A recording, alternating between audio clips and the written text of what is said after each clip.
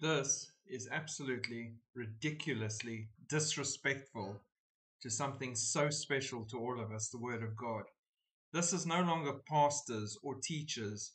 This is entertainers and wolves, and they've turned everything into a big joke. The church is just an entertainment with entertainers in a situation like this. Call it in the air. Tails, what I be kicking? Yeah, let's just go with tails.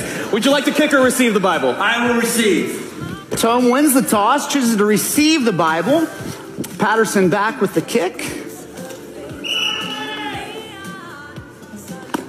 Oh my goodness! How is that even right?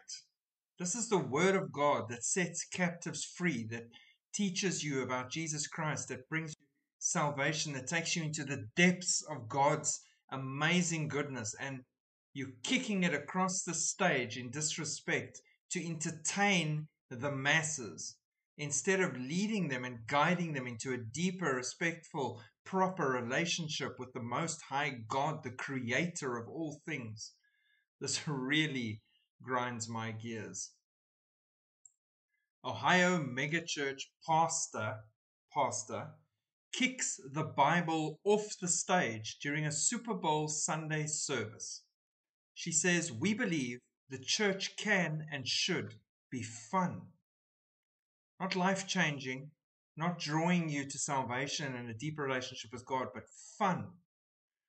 Pastors with Crossroads Church in Cincinnati, a multi-site interdenominational church that boasts a weekly congregation of roughly 34,000, punted a copy of the Bible as part of its Super Bowl of Preaching series. Really? 34,000 people. How many of those have you equipped, taught, and drawn into a deeper relationship with Jesus Christ? And how many are just there for the entertainment and warming the seats? How many are going to be seated when the rapture takes place? And that is on these teachers and pastors who are not doing their jobs as they are called to do.